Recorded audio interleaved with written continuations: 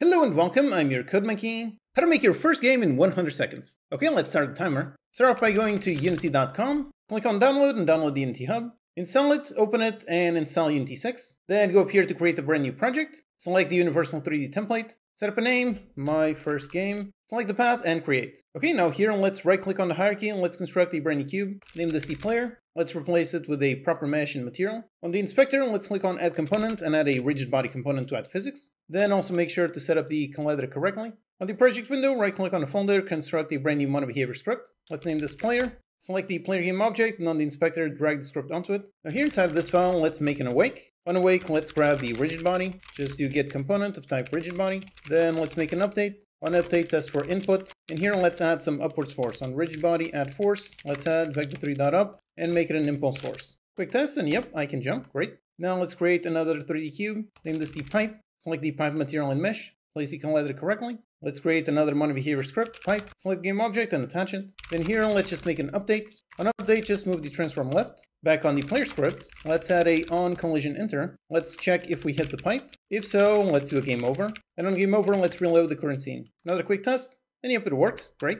Create new empty game object, add a box collider onto it. Make it a trigger so it's not solid. Position it above the pipe and scale it. Make another script, score area, attach it. Move left exactly like the pipe. On the player script, make a on trigger enter, test if it's the score area. If so, increase the score. Expose a function to return the score. Also implement the singleton pattern. Then create a brand new UI canvas. Inside it, add a new UI text object. Set it up to show the score. Make another script, attach it and open. On awake, let's hit the component. Then on update, let's update the text. Quick test. Yep, it works. Drag the pipe onto the prefabs to make it a prefab. Same thing for the score area. Duplicate and place a whole bunch of them. Put the invisible score areas in between the pipes. Quick test, everything does work. Add a little bit of polish. Play the final game. And yep, congratulations, you just made your first game. Awesome. It's a basic game, but it does count as a game. This is an excellent starting point.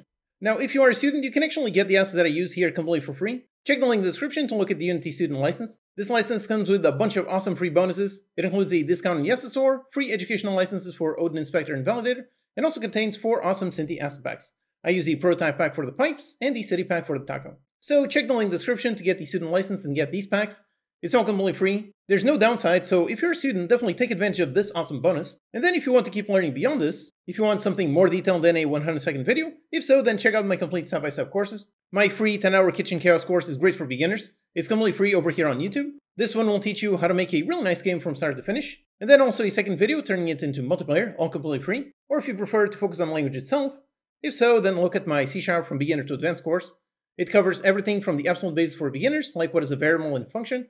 Then the intermediate section covers things like interface and generics. And finally, on the advanced section, this one covers topics like asynchronous programming and multithreading. Alternatively, if you're already an intermediate user, if so, then check out my turn-based strategy course. This one teaches you how to build a really awesome strategy game step by step. Or for really advanced users, for those, check out my Unity Dots course.